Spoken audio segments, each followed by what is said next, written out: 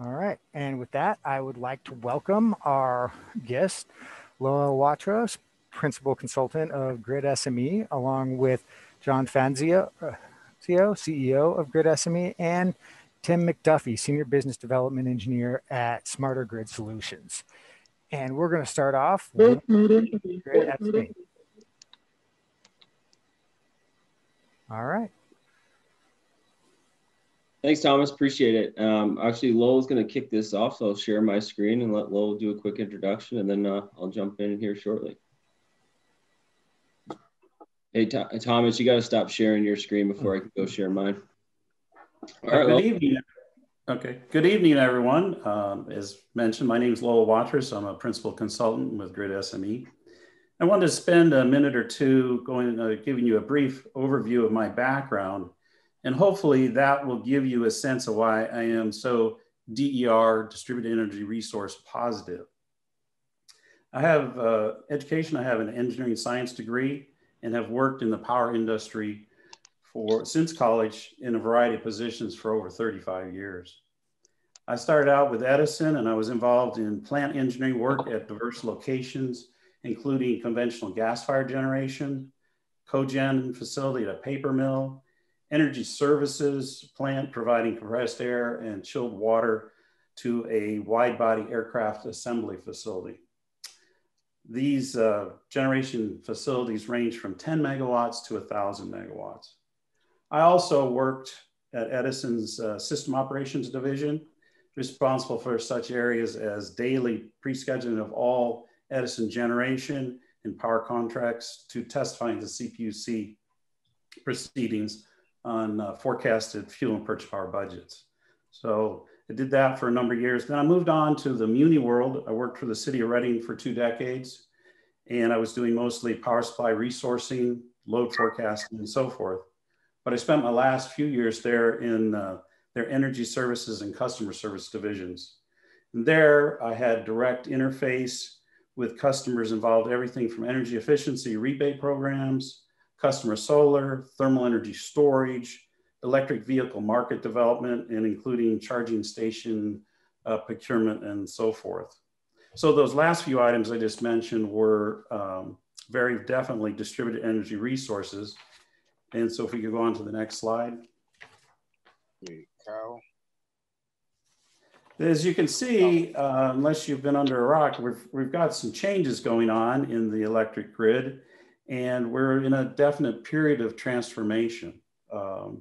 Every aspect of the grid, from how we generate, sell, distribute, and pay for energy, is being flipped on its head. So the primary driving force behind all these things is the advent of distributed energy resources.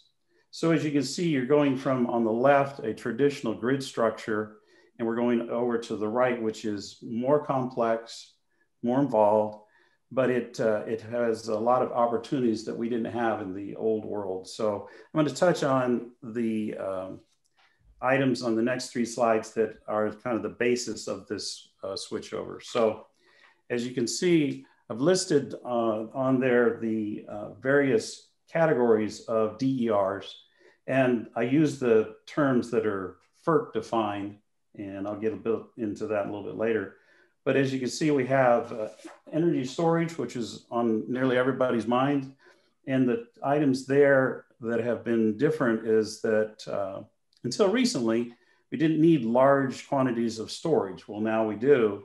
And concurrently or semi-concurrently, new battery chemistries and a dramatic lowering of costs. So really we're kind of at an accelerating crossroads on energy storage and intermittent generation. Other items like distributed generation, backup gen sets and cogen, they've been around a long time, but they still have a role in the future, and we'll see that as we go through a little bit more of the information. Demand response, which is AC load control, hot water heaters and so forth. Again, a more traditional, it's been around for a couple decades or more, but will integrate, I think, well with these other technologies. Energy efficiency, smart thermostats, lighting control upgrades, all those items are a little bit more esoteric, but they still will have a role. And when we get into the control systems for aggregating, that'll be evident. Then there's thermal energy storage, which is chilled water, ice, or molten salt. Those are out there in a distributed or less distributed technology. Has been around again for decades and will be integratable into the future. And then lastly, electric vehicles and electric charging equipment, grid tied. Those items are in the news nearly every day, and they're expanding. The technology is changing. It's an area we could put a whole webinar on the pros and maybe a few cons of electric vehicle rollouts just in and of themselves. So to get all this going, at least from a regulatory and compliance standpoint, I've highlighted here on this slide the federal and California major legislation. So what we have here is we have FERC Order 841, which opened up the wholesale market for energy storage to be participating in that area, which has been deregulated for a long time, since the early 90s in accelerating degrees, but energy storage is a different kind. It's not generation and it's not transmission. So it took FERC Order 841 to get some footing going for electric storage in wholesale markets. And that was followed up with FERC Order 2222, which some of you may be quite familiar with, which removes barriers for participation in DER aggregation. And that's a key item to be bringing together all these diverse resources spread over many, many areas. The technology is there today to go forward to implement some of those things in the RTO and ISO markets. So those are two national items, but they apply uniformly to California. More California-centric, we have Senate Bill 350 and Senate Bill 100, which mandated, collectively, they mandated integrated resource plans for all load-serving entities in California. So that's investor-owned utilities, munis, and community choice aggregators all have to file those either with the CEC for munis or the CPUC for IOUs and for CCAs. So those are the thing that we'll have a lot more information coming out in various venues for people who want to delve through those rather large documents, but there's a lot of information. I think you'll see DERs accelerating in the next cycles within this next decade. And then I just mentioned also recent SB 1339 and the CPUC decision that impacts microgrid tariffs. So that just happened a few days ago, the CPUC decision. And basically that adopts microgrid rates, tariffs, and rules for large investor-owned utilities to facilitate the commercialization of microgrids. A complex undertaking for sure, and maybe we'll hear a little bit more about that in a moment. And then lastly, Rule 21, as stated on the slide, it's CPUC guiding document for behind the meter DER installations on the connection to the local distribution facilities. And the first version of that was created 20 years ago. So there's a lot of DER history that's embedded in the old and current system that because of technology change and some added DERs, we're going to see more and more DER implementations. And I think that the current legislation and probably some modifications within this decade will just only enhance that. Next slide. So looking ahead to the future, I think the points that I have on this particular slide kind of just highlight some of the stuff that we collectively have been seeing in the news as you follow the energy markets. We have high utilization wind and storage, solar and storage, and then standalone storage, including behind the meter, which would be your Tesla power walls, and there are other venues, vendors for the distributed on the behind the meter. And then there's many in the higher grid level connections. So it's one of the things that I've seen in integrated resource planning and so forth is DERs and DERMS, which is DERs management systems, are going to be used more and more to meet one of the major things, if you look at the end game, is CARB's GHG mandates of reducing carbon emissions. And with that, that's not going to go away. That's not going to change. It may just become more evident as to what we're looking at going forward into this decade and beyond. So I see some things that are really maturing in this decade. And then I see those just continuing on in the 2031 to 2045 time period. So I want to leave one note on here, just an example to drive this point home is building electrification. Some of you may be familiar with that. And that's basically replacing natural gas devices for heating and cooking and so forth with electric only devices. Well, some planning aspects of one major utility, they're counting on that to meet the last increments of GHG reductions. So you're looking at DERs being integrated both directly and indirectly into the planning for the future meeting of the grid needs. So I'm going to finish up my area of the discussion, and for today is I mentioned at the beginning that I started a power plant, and it was back in the 1980s, which was running nearly nonstop because the San Onofre nuclear plant wasn't on service yet. And so now today, if you went to that site, you'd never know that the plant I started at existed. There's nothing there but a field. And San Onofre is permanently shut down and closed. So there's a lot of changes on the grid that is not going to change. I think it's going to accelerate. And I think DERs are definitely going to be part of that accelerating change. So that wraps me up. Thanks, Lowell. And yeah, so this is John Franzino. I'm CEO of GridSME. My background's a little different than Lowell's. I've only got about a decade in the industry so far. And I jumped right into the crazy solar coaster, as that part of the industry calls it. I worked at a solar EPC doing engineering design work and energy estimations and all that good stuff.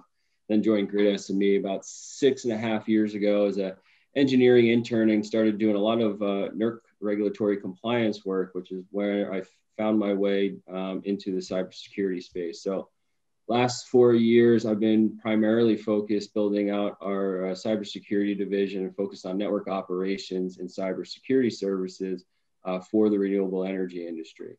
And some of the unique challenges that are coming to rise to the surface with this distributed energy resource environment. So this is GridSME's first kind of CleanStart participation. So we weren't sure how deep, how technical to go. So we kept it high level, but if anyone wants to dive into the details, please don't hesitate to pepper us with some questions after the fact. So yeah, we're all aware. It seems like we're moving from a vertically integrated model to a distributed model, right? And so while we're solving one problem, aka or working on our greenhouse greenhouse gas emission problem and our environmental problem, we're creating 10 new problems downstream with this distributed energy resource architecture. Just like us humans are always good at. We solve one problem, we create 5 new unintended problems that we didn't foresee. So we're going to talk about today just the challenges and some of these problems at the at a high level. Not even go into targeted solutions, but really just on in the entrepreneurial spirit, focused on what are these challenges ahead for all that are involved in the electric utility world, from the traditional IOUs to the munis to the end use customer, and then hopefully start ferreting in on how do we provide solutions to those challenges collectively. So everyone's probably familiar with the duck curve, right? So this came out from Cal ISO, I don't know, around probably 2014 or 2013. And we have an advent of intermittent resource generation, wind and solar coming onto the grid that are must-take resources. The independent system operator has to take that energy that's being delivered to the grid. And in order to balance generation load, like they have to do every second, every day, they're moving other generation around, right? And so this has created, a complex grid operations problem as more and more solar comes on the grid at high volumes every single year, especially these last 3 years and looking ahead at the forecast. So now the balancing act that these grid operators have to do is more difficult than it's ever been. And we have more challenges ahead of us. But one of the things I want to make sure we all point out is that the same characteristics of intermittent generation, inverter-based resources that are causing some of this pain for the operators, aka their fast ramp rate, in conjunction with the fact that we can't control irradiance or wind speed. Can that same fast ramp rate and granular control capability can be used to solve the problem as well. It's just that we need to change our operating methodologies and construct so that the utilities and system operators can actually leverage the solar and wind facilities as an asset to reliability rather than degradation to reliability, which is how they've kind of been looked at to date. So, one of the first and major studies on this was between California ISO, the National Renewable Energy Laboratories, and First Solar. So, they took, I think this was with the Topaz power plant, if I'm not mistaken. And so what they did is ran it through, a bunch of tests where basically they put this facility on AGC, automatic generator control, just like they would a hydro facility or a combined cycle facility, and said, okay, well, if we allow this facility to operate within specific parameters and aren't just operating to the PPA and saying, hey, deliver maximum energy at power factor of 1, what could we do? And lo and behold, if the system operator is telling the plant to do things, the plant can respond very quickly and meet those operating requirements. There's just not the market mechanisms and operating constructs in place to allow for this in the traditional construct, right? This is part of some of those tariffs and changes that Lowell is alluding to, not those directly, but we need some of those to operate or to open up the wholesale market and allow renewable facilities such as this, Topaz Solar, to participate in ancillary service products, and they can to some extent, and some of those regulations have opened up what storage can participate in terms of the wholesale market. But there's definitely some tariff changes that need to occur so that it makes economic sense for a solar facility to operate at, let's say, 70% of its capacity, so it could provide regulation up or other ancillary services. So, it should be blatantly obvious right now that the level of coordination and control that needs to happen for all of these different distributed systems is, pretty much at a scale and level of complexity that, hasn't been seen before, really in any system, definitely not the electric grid. The obvious example, and that we always harp on is the distribution system that, is in everyone's communities, that is designed to deliver power to your home. It was designed for, unidirectional flow, get power to the house. And of course, now we're all putting, solar on our roofs, we have a bidirectional flow on that distribution system. So, one of the hot acronyms in the industry right now that I'm sure everyone's heard of is ADMS, Advanced Distribution Management System. And this is an area from, an entrepreneurial standpoint, there's hundreds and hundreds of millions of dollars that have been spent by utilities and hundreds more to be spent and to solve this distribution management system to get the visibility and control needed to the distribution level now that we have, bidirectional flows and lots of complicated stuff that needs to occur in order to enable, the next wave of DERs. And then, of course, DERMS, and Lowell already mentioned that, Distributed Energy Resource Management System.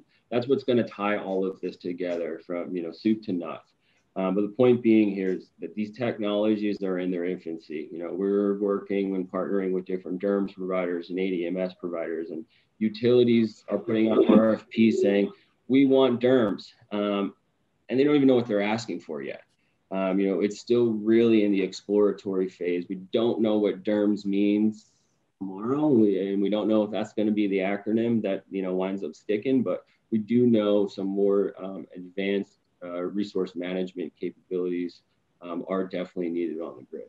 And so there's a huge area to fill that technology gap.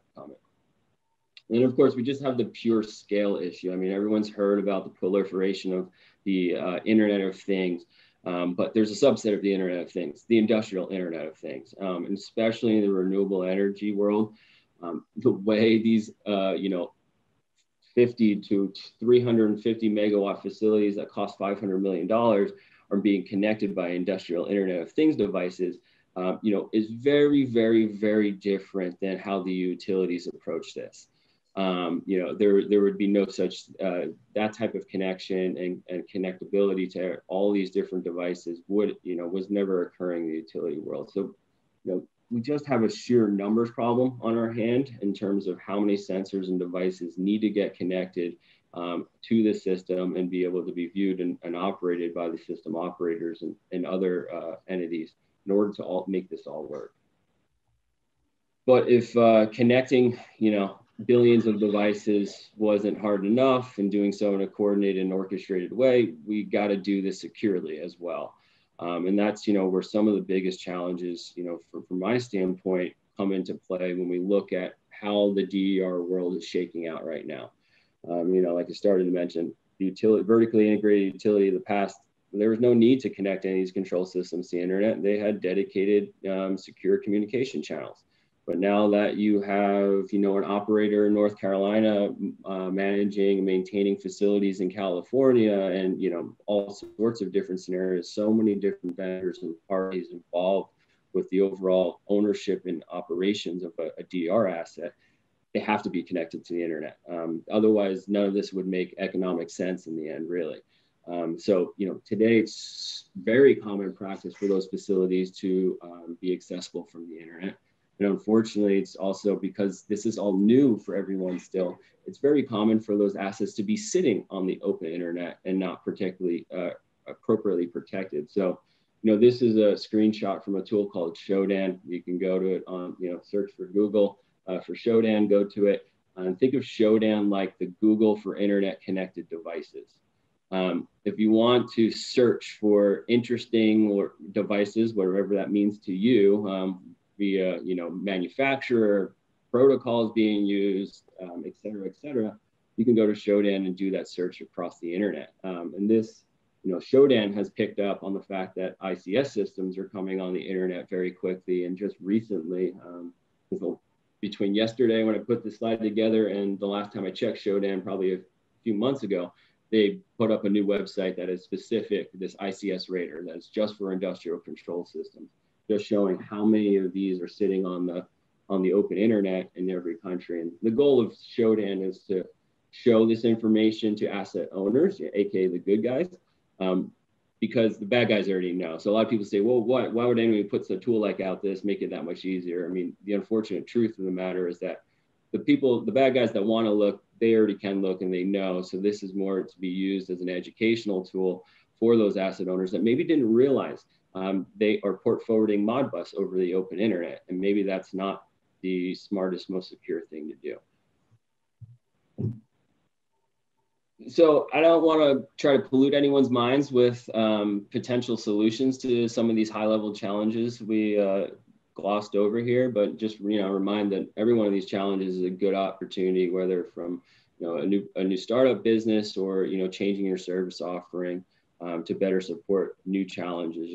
What we were doing at GridSME 10 years ago when GridSME is founded, it isn't at all what we're doing today. The only core theme is that we've been helping our clients navigate these challenges and changes and helping them facilitate the grid of the future. But everything's changing so quick these days that one piece of advice is just to keep your eyes and ears open and be ready to pivot quickly, because we don't even know what challenges we're going to have 5 years from now at any level of detail. So like I said, happy to dive deeper into any of that, because that was definitely a high level overview, but thanks for having us, and looking forward to the discussion.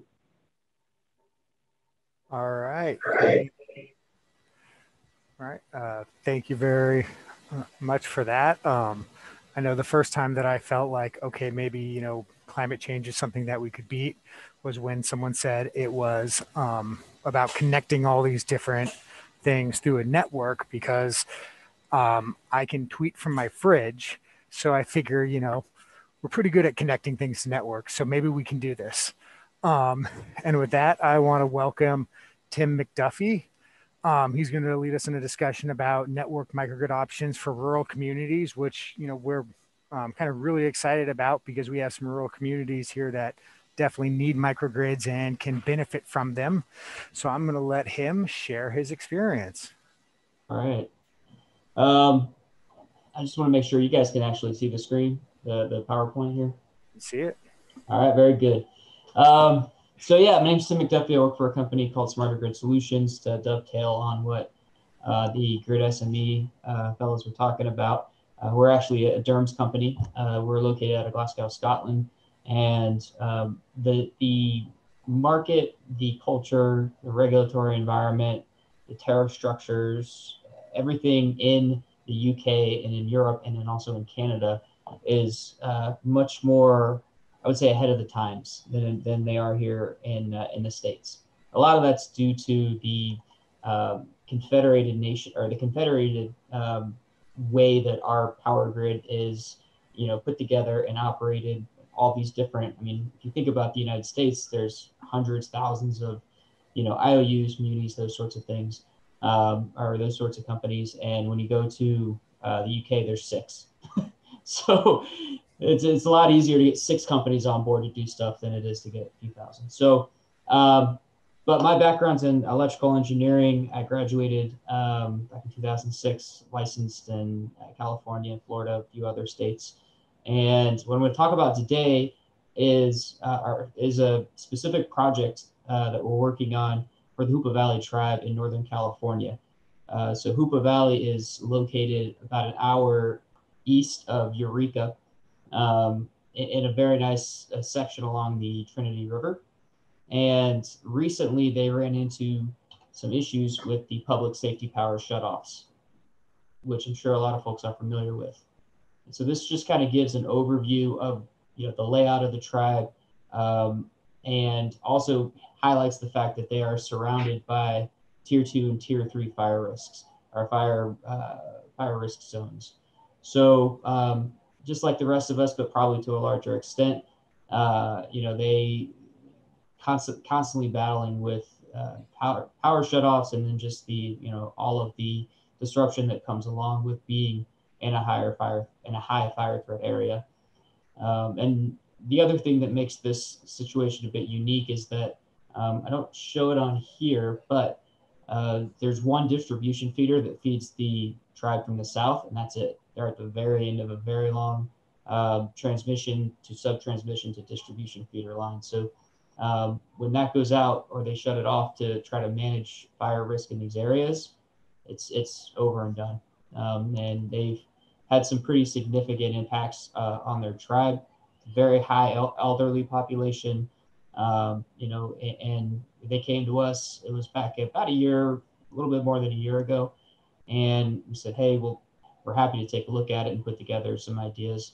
So this is some actual data from one of their buildings. What's interesting is that you pull their usage data for the last year, and across, what you're looking for here is essentially outages at the same time in the same time scales across multiple buildings. That'll tell you that the distribution circuit, or the entire substation, was down, because there's a few smaller circuits that go out from the substation.